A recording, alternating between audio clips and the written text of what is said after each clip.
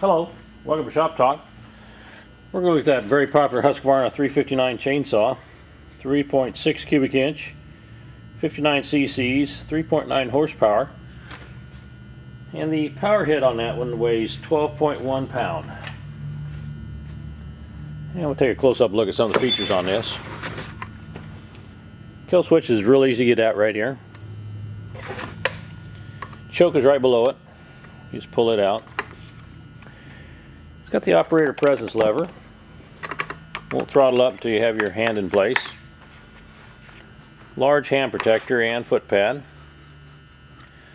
That's a translucent tank. You can actually see the fluid, the gas in there, so when you get in the outside you can see when it's got gas in it. It's a nice feature Husqvarna come out with. Side load on the oil and gas reservoir.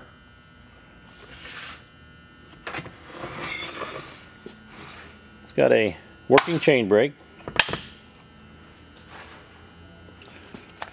And we've got a 20-inch bar and chain on that. That's that chisel bit, skip tooth, 3/8.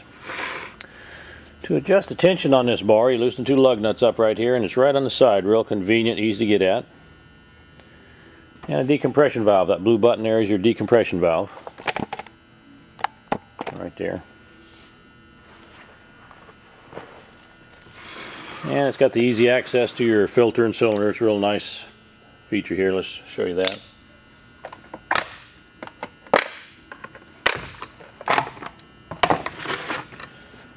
Nice and clean in there. Easy to get in there and check your air filter out and do maintenance on this chainsaw.